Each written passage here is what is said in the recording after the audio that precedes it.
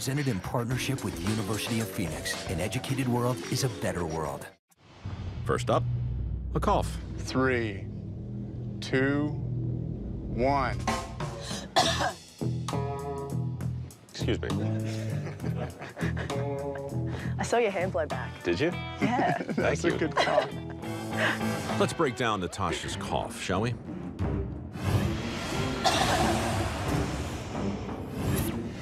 Coughs project thousands of bacteria up to 7 feet away with a force that hits my face at 55 miles per hour.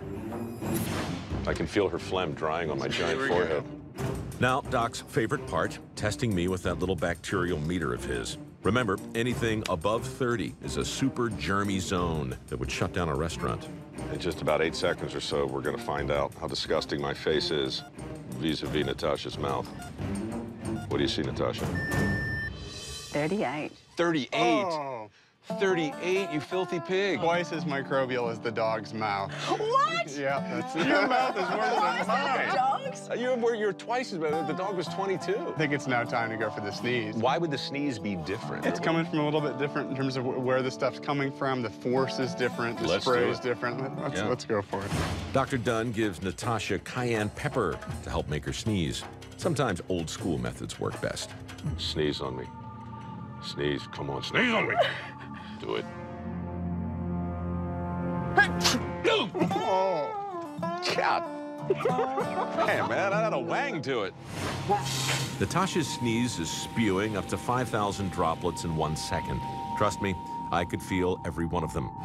Each drop teeming with a couple dozen bacteria spraying me at 100 miles an hour, about twice the speed of a cough. All right, hurry up.